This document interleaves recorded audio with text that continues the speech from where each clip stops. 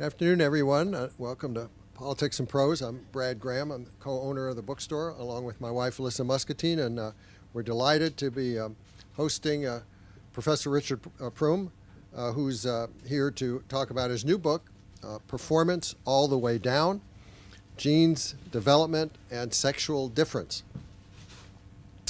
Rick's an evolutionary ornithologist who's on the faculty at Yale, where he's also the head curator of vertebrate zoology at the Peabody Museum of Natural History. His interest in birds dates back to his childhood when, shortly before his 10th birthday, I hope this is a true story, Rick, he discovered a bird guide, and this is the part I love, at a bookstore. He got very excited, so for his birthday, his mom bought him the book, The Golden Field Guide to Birds of North America. And the next thing you know, he's the bird guy at Yale. In his work on bird development and behavior, Rick has explored a range of topics, among them avian phylogeny, color in birds, feather development, and the nature of mate selection. One of his major findings came in the study of feathers, when he arrived at what proved to be a breakthrough theory tying the origin of feathers to non-avian dinosaurs. Previous adaptationist thinking had argued that feathers had evolved from reptile scales.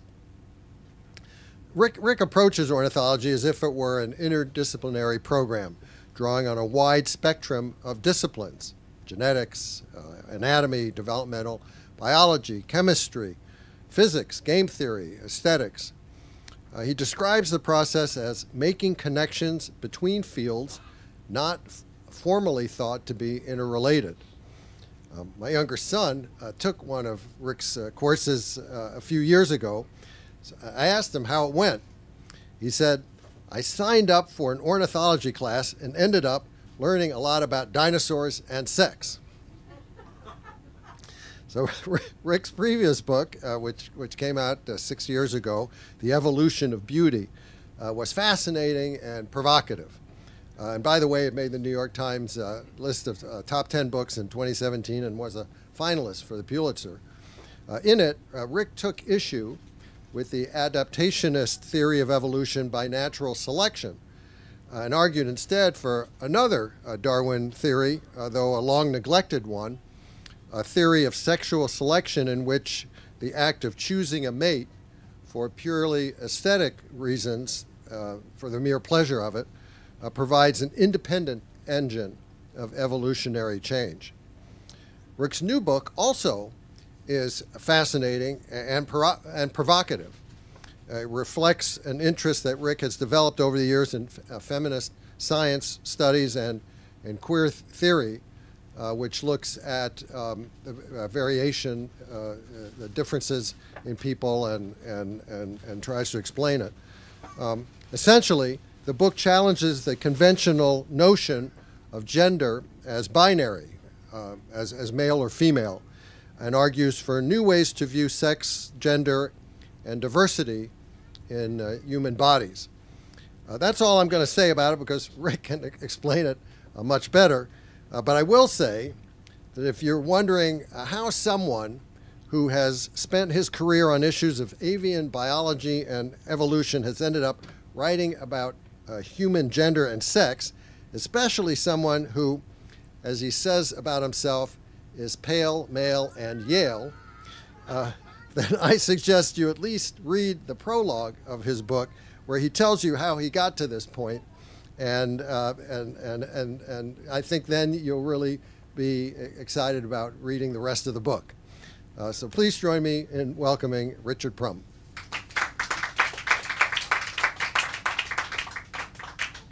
Great. Thank you very much to Brad and to Alyssa for organizing the event, and thank you all for coming. It's a real pleasure to speak to and to so many faces that I know as well. This is Old Home Week. So how did I, pale male Yale ornithologist, get into writing this book? Well, as Brad mentioned, I've been treating ornithology as if it was avian area studies for a long time, and that means going to wherever the tools that you can acquire necessary for understanding birds better, and deploying them, bringing them in. In each of these fields, I try to dip down into this topic, and knowing that acquire whatever tools you can get, and then return to ornithology, knowing that you can't become them, and so you've got to somehow benefit from what they know. In this case, at the Evolution of Beauty, I proposed that that duck sex, right, which involves a lot of unfortunate, sexual, coercive, and violent activities, led us to the discovery that freedom of choice matters to animals, right? And what that means is that there's, in some sense, what I described as a feminist discovery in the sciences, right? And so I was, that statement, which I felt so confident in my guts was true, led me afterwards to go, I really ought to be supporting that better. And the way I decided to support that better was to pursue in areas outside of ornithology a better support. And where that meant reading in feminist science studies, queer theory, and other critiques of the sciences to try to find out what a feminist science would look like. Right? And of course, lots of people have been working on that in a long way. I first found that literature to be pretty alienating, right? People were, in general, sort of pissed off. And I can appreciate that, because sometimes I am too in the sciences, right? But what I ultimately found was a deep set of topics that were extremely relevant to biology. And this got exciting. I thought at first initially that I would find a kind of rapprochement, a set of languages that will allow us to communicate in a common way. And what I discovered to my surprise was that queer theory had actually transformed the way I was thinking about biology. That in fact it was much deeper than merely a set of ideas or a set of vocabularies that we could use for a common conversation. Indeed, that biology, as I propose in the book, needs queer theory to get the body right. And that there is something that scientists can learn about the sciences from people who are not scientists, right? And all of those things are kind of a set of radical statements. Now, I'm not going to try to support all that with independent book, but just give you an introduction to the argument today. So, how do we connect genetics, development, evolution, the material body to queer theory? I'm going to try to do it by the quickest route I can, and this is actually something established since the book. I sort of think, like, I could have done it that way in the book, but a new set of thoughts. We're often used to thinking of the material or of the genome as a blueprint, right? I've actually since found out the first use of the word blueprint in genomics or in genetics goes back to the 1950s.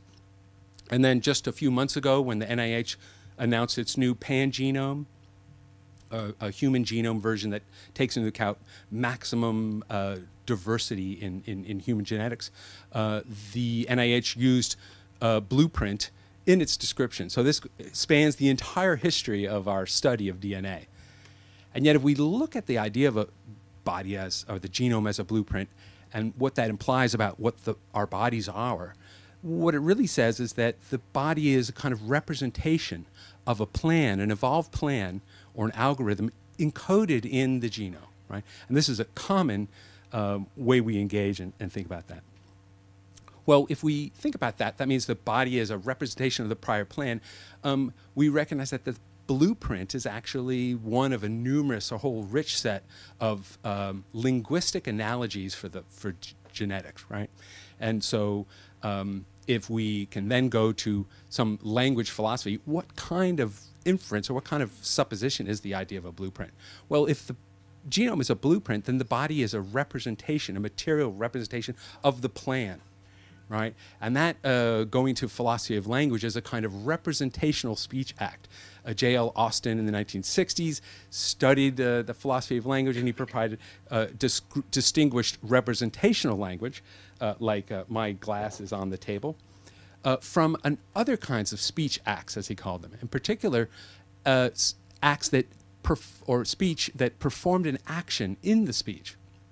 For example, the wedding vow "I do," or the bet "I bet the Caps are going to win tonight." Oh, I bet you $100 the Caps are going to win tonight. I don't know, is that a good bet? We'll see. But those are both social actions, right? And Austin described these speech acts as performative. They perform an action through communication, through speaking. Right? And that's actually the origin of the word performative. Now the idea of performative has become common in parlance today, but actually its original frame is from this philosophy of language. So alternatively, we might think of the body as a performative action, that the information in the genome is not encoding it, but is actually used as a set of resources in the performance of the self. And all you have to do is think a little bit about genetics and how genes lead to consequences in the world, and you realize that enzymes are molecules that catalyze reactions, that other kinds of hormones and paracrine signals and other molecular genetic elements are all actions in the material world. In other words, it seems almost a slam dunk that the body is not a representation, that the genome is not a blueprint, but performative in this way.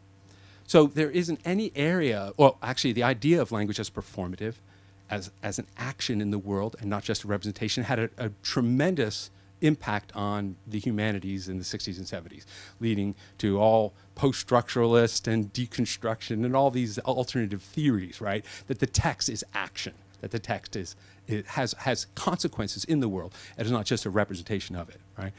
And what I'm really proposing in the book is that this performative analogy have a similar kind of revolutionary impact on genetics and on the biomedicine and on evolutionary biology. Right. So how do I do that? Well, it turns out there isn't any place in academia or in the world where this idea of performativity or the performative speech acts has been more analyzed in detail than queer theory.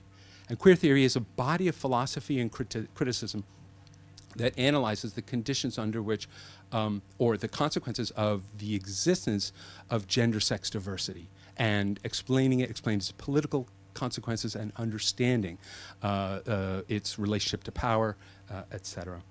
And so in diving into queer theory and my interests in studying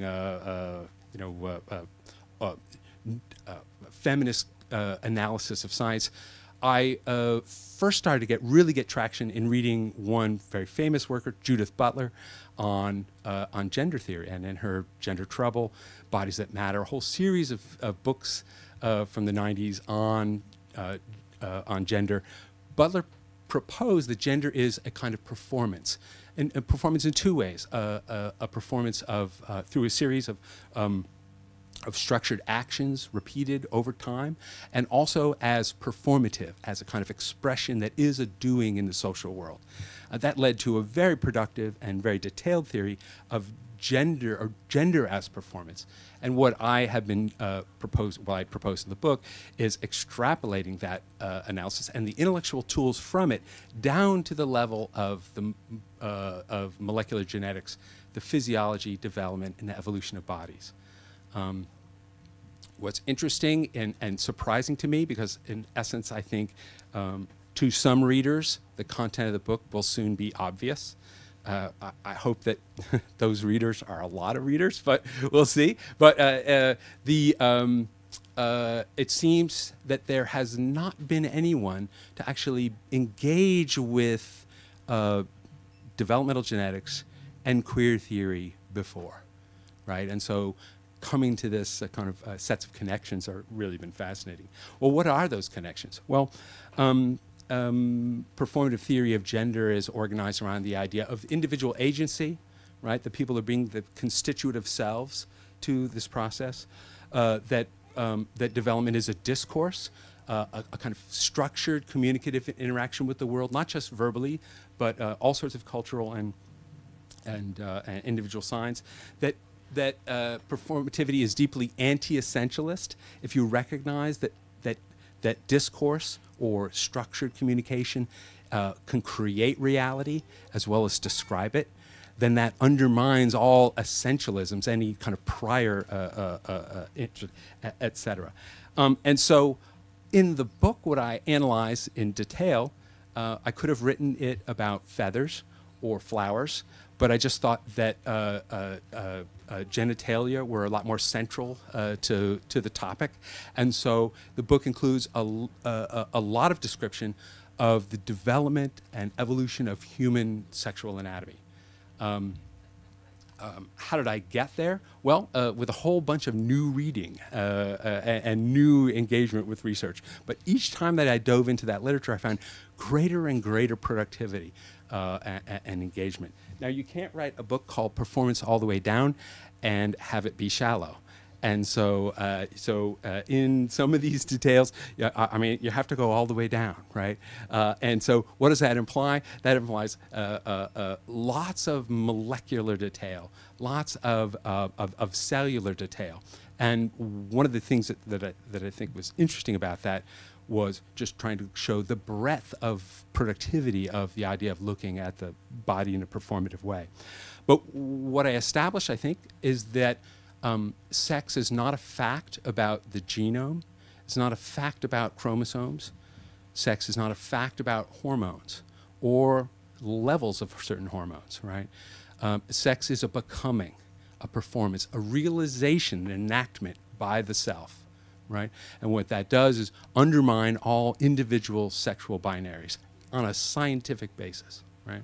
And so what that also means is that differences in sexual development, which are now being recognized as more and more common and giving rise to lots of challenging and important questions in biomedicine, are not evidence of the sexual binary gone wrong, but actually evidence that the individual sexual binary doesn't exist in the first place, that we are all pursuing we are all making it up as we go along, right? And that becoming, that individual becoming, leads us to much more differences and variations in outcomes than science has recognized. Now, the stakes for biology are I think, tremendous. One of the important things is that this is a kind of opportunity for a reckoning between science and biomedicine and the harms that the sexual binary has caused and continues to cause in the world. You know, since this is politics and prose, it's easy to say that the idea and the concept of the sexual binary has become a prominent political issue, and many of those figures have been in the most destructive of ways, I think, have said trust the science, have claimed to trust the science, right? And what science and what's the role of science in actually asking to what science are they referring, and how is science responsible for what it does? So this is a pathway for allowing that to happen, or allowing that reckoning. It's also a big pushback against experimental genetics and the view of genes as individual causes and essentialism in all genetic levels. And I think from a scientific perspective, that's going to lead to, I hope, some big changes. The big goal there is to create or imply an explicitly queer space in the intellectual heart of evolutionary biology and genetics, right? And that will lead to the opportunity for scientists as individuals to pursue their queer identities, their political identities through their work. Now, as Brad was kind enough to mention, I started bird watching at the age of 10. So the work life there's no separation. You know, like the baseball ads say, you know, I live for this. You know, that's exactly the way. That is what I've always experienced in my work, right? I think that, you know, I feel that's a gift, right, for me. But I think there's a much broader way in which that could be true. And by creating a queer intellectual core in biology, that's an invitation to an entire new generation of creative individuals to come into the sciences and transform the sciences in what I think is an extraordinarily constructive way. So, as I say, I think evolutionary biology, developmental biology, genetics need queer theory in order to get the body right. Now, the stakes for the culture are also huge. Not only will a performative understanding of genetics give us an opportunity to discuss gender, sex, diversity in a common framework across genetics through culture, right? Creating all sorts of new kind of conversations. We will also lead to a pushback upon other forces that are really looking to use traditional science in ways that I think continues to harm people. And I think one of the biggest opportunities here is to see the relationship between science and culture rearranged in a new way, where science isn't always dictating the terms of the discussion, but actually looking to the humanities and indeed to lived human diversity as a source of inspiration in the sciences. Right? If sex is a becoming, regardless of its outcome, then we can also say that there is every individual becoming is similarly enacted, and this means that that there is no essentialist identity or definition to be abandoned through trans experience or to be adopted through trans experience, and there's nothing essentialist to be defended through cis experience. And of course, these observations have lots of implications for the cultural discussion about gender, sex, diversity. And so performance all the way down is a way of capturing this exciting new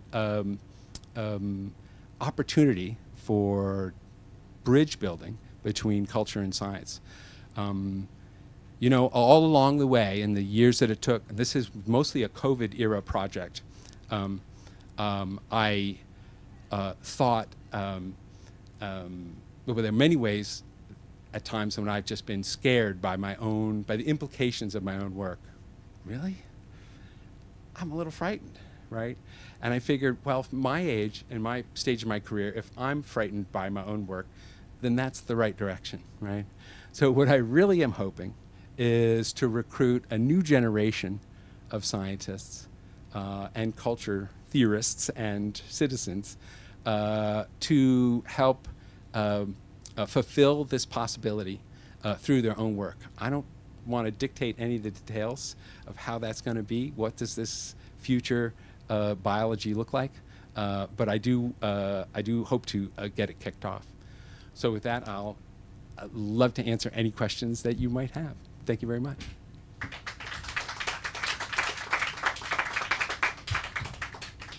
And if you have a question, the microphone is available, and lots of folks would prefer it if you use it. Hello, sir.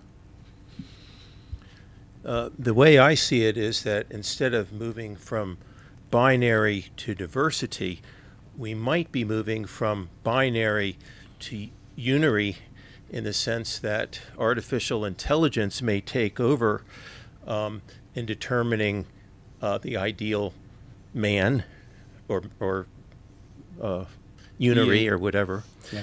And that maybe all of this diversity is to distance sex and dating away from perpetuating the species to separating it from what artificial intelligence will eventually take over doing. Mm. Well, thank you for that. I'm, as an evolutionary biologist, I'm almost entirely a historian. and haven't expended a lot of energy on those futures, possible futures, and so that's I guess my response. Others.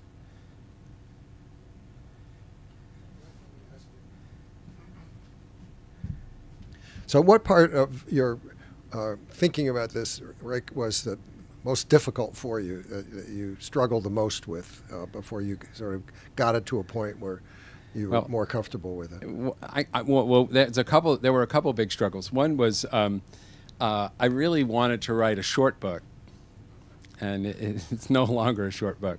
Actually, I wanted to write a book so short that you could steal it. Sorry about that.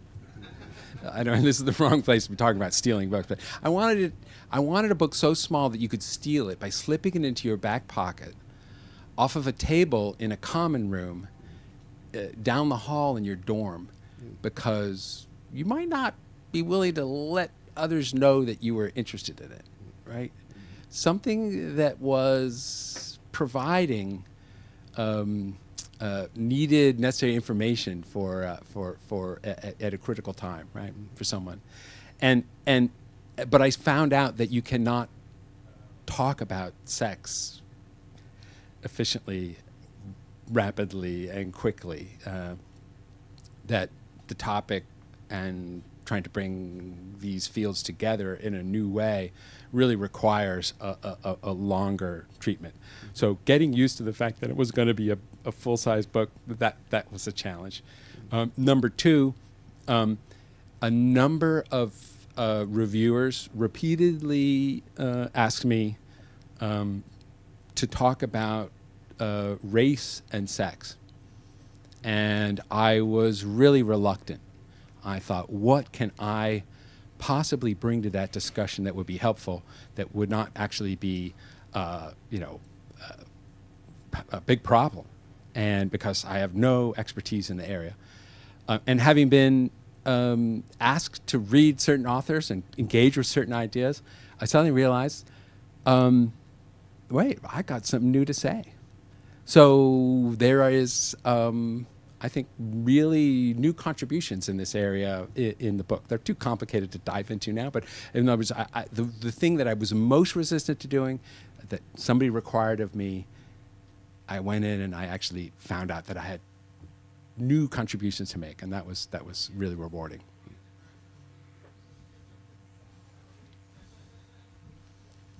Hey. Thanks for the talk. I'm asking you to argue against yourself a little bit here, but I'm curious, when you've talked with fellows in your field, what the most compelling challenge you've confronted is, or what skepticism you have maybe found most convincing or had to really wrestle with. Well, so, one of the most frequent was, of course, I'm finding from my own colleagues. I really like all this stuff. Just get rid of the queer part.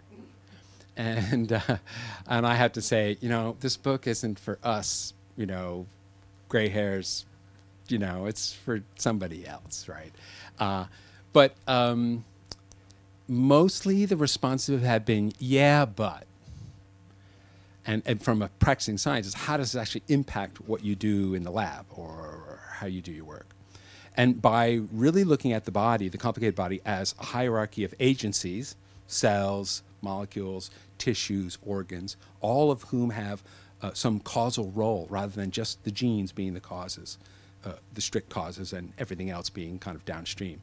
What that requires is that research programs be organized at this level, that we give up on the idea of genes as somehow more fundamental, more important, more critical questions or areas to address in research. And there are areas of biology trying to do this. Systems biology is, for those of you who are familiar, is sort of in this area. And yet systems biology itself is still kind of organized around a lot of data, a lot of math, and still trying to figure out what they are, right? And this provides, I think, really strong action there. So really what I'm hoping is that, there are enough undergrads, grad students, postdocs, and all of these areas. They're going to read the book and go, I love this, and I'm going to realize it in my work. Of course, there'll be some pluralism for a while. I'm not going to overcome the individual sexual binary in science immediately, but I think that we can have a kind of ongoing competition and see whether this turns out to be scientifically productive, which I think it will, and politically productive, and then I think it will move forward. Thank you. Hey. Hello. Hello. Thank you for the talk. So I was curious, one of my thinker that I really like is Alok Vaid Menon. I don't know if you're familiar with them. They do a lot of work with like queer theory and art and all of these things. And they recently came out with a book called Beyond the Gender Binary, which is geared towards like elementary school students. And they're like deep in the work, but has tried to kind of make it this like short book, as you were kind of describing, that you can like put in your pocket. I'm curious, like, if you think this kind of work, it's possible even to boil that down into like a children's level, or like if you think that's really not the goal of this work. As you said, this is kind of like currently geared towards graduates, postgrads. Yeah. Yeah. Well, the book, I tried to write a book that would be available to all, dedicated readers, but that really means, sort of college level of engagement, high school, serious high school. If you don't know what DNA is, you'll find it described in this book. And for those who have never heard of Karen Barad or Judith Butler, you'll learn about their work in the book. So it has everything you need, right? But clearly it's written at that level. How could I take that down to even elementary level? I haven't faced that challenge yet, but I think that most of these things are very obvious to children. I remember my own going to a wedding of one of my college roommates with my children, and my oldest was like, no, he's actually way before the wedding. He was even younger, and describing at 6, who were those guys at this family party? And I described them, and he said, oh, you mean they're a man-man family? And he was 6. And it was like, okay, they're ready to understand the world based on the embodied people, the people that they meet, and if those people are allowed to be themselves, then they'll see more of those examples, and this will become more obvious. But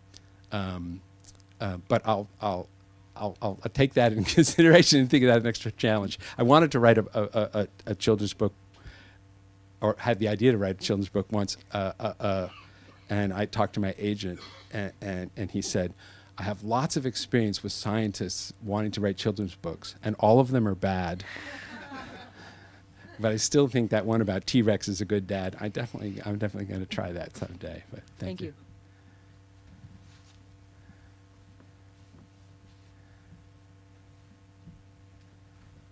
Others. Professor Prum. Hey. Is there an assumption that you had before you started writing the book, or maybe when you were in the early stages of writing it, that you were most surprised as you got further along to find yourself questioning, and just if you could talk about just what that emotional experience might have been like of questioning things? Absolutely, and I think it's one of the most fundamental conclusions of the book. I started writing this book without any personal question of the individual sexual binary. That was not my mission. My mission was to create a language that we could talk across disciplines. And yet I found through my engagement with the science and my engagement with the theory that I was wrong, that I had to change that. And that was a profound discovery. Like I say, some of these moments were scary, and and and I think ultimately extremely rewarding.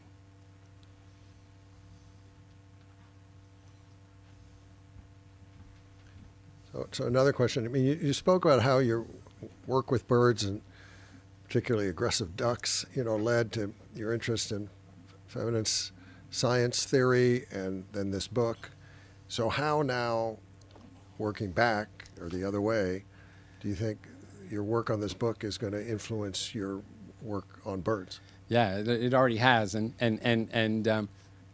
I haven't actually figured out all the details of what will be the appropriate way to talk about male and female in science, in other species, in wild species, and I think often we'll continue to do that.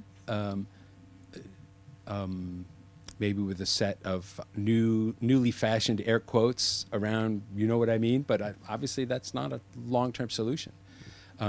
We're still doing mathematical genetic theory on aspects of duck sex and bowerbirds and other sorts of things, and I think what's really needed here as well is new theory that takes into account the agency of things between the level of the whole organism interacting with the environment in a niche, reproducing and surviving, and the genome, that is the cells and organs and molecules of the body. That all those levels matter, and whether it's in terms of achieving success, having a fully well integrated functioning body, or biomedicine, disease, how we misperform ourselves, which I have a discussion of in the book. So I think there'll be lots of benefits to it, but clearly my expertise is in birds. And so we're doing now single-cell transcriptomics on feathers, so we're plucking developing feathers and looking at all the genes that are being expressed in all the cells of the growing feather and trying to understand how they interact. And that's a system, right? Not just at the level of genes, but at the level of cells and tissues and their interactions that create outcomes. And so that's already influencing the way I think about the body.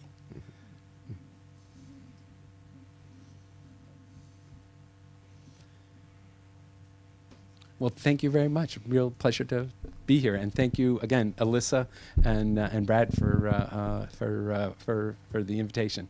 Thanks.